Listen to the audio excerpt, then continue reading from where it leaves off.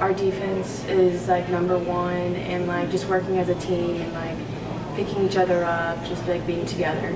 Definitely our defense, because when we want to play defense, we can like, you know, really like cause traps and get the shooter off the line and stuff like that. And then our talk and energy on the floor when we're ready to play.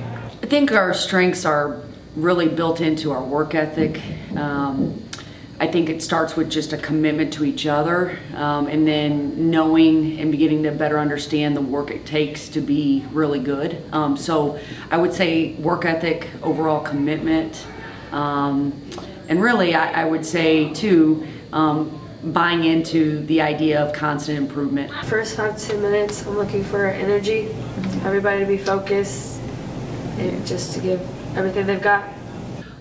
Really just outright energy, energy and aggressiveness. We want to be the aggressor.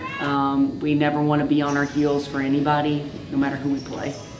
Our biggest thing in the first quarter is always to bring energy. So that's like the first 8 minutes, and our biggest thing is first 4 minutes, you bring as much energy as you can, because the more energy you bring, that'll translate to defense, and then defense translates to offense, and then you'll have like set the tone for the rest of the game. Ultimately, because we bought into what we know is our one constant, and that's our energy that we can play on the defensive end of the floor. Just like by having your teammates there, and like we talk about it in the locker room, like if you mess up, like, hey, that was my bad, and like owning up to it, and then your teammate just reassuring you that everything will be okay. So I feel like just having that team presence there really helps with emotions. I just try to put it all like behind me and like focus on like what we're really trying to do. Like if I'm mad or something, like we need to win the game, I can't get frustrated, I can't like take it out on other people, because then it'll just affect us negatively.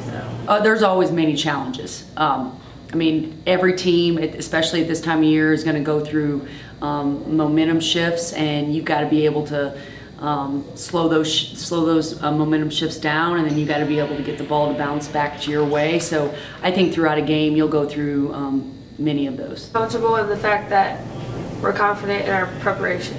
I'm pretty comfortable.